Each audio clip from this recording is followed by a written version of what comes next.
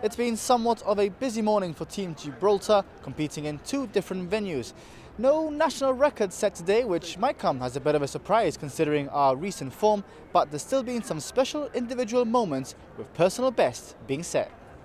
In athletics, Craig Gill got his Commonwealth Games campaign underway in the 100-metre first round, competing in Heat 8. After carrying a worrying injury, the 20-year-old set a personal best of 11:09 in front of a packed Alexander Stadium. Here's what he had to say. I'm happy. That was the main goal. Just come back from Oregon, America. I don't know if you guys are aware, but pulled my hamstring about 3 weeks before America. And the main goal today was to go under that time from America. And yeah, I think I absolutely smashed it, to be fair. Coming out, I saw the crowd. I've never run in, I think it's a fully sold out crowd in heats. There's probably the whole population of Gibraltar out there. So that kind of like made my heart sink.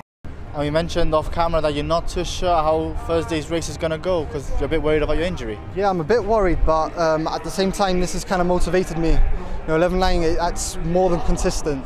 That's one of the fastest times this season, so I think it indicates that I haven't lost anything. I ran a PB, season's best as well. Yeah, a legal PB, absolutely smashed my previous PB. I ran in Sevilla this year, 11:17. So yeah, I think I might just go for it. You know, it's the last race of the season, especially at Commonwealth.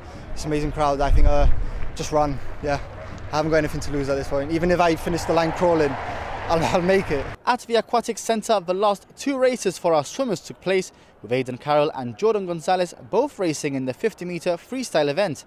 Aidan was chasing a third national record in these games, but he had to settle for a personal best with a time of 25:16. Still an incredible achievement. Jordan Gonzalez clocked in at 26:36. And it's been a quiet one this evening with none of our athletes competing, so they've had themselves a well-deserved rest. Mari Ruiz, Commonwealth Games, Birmingham.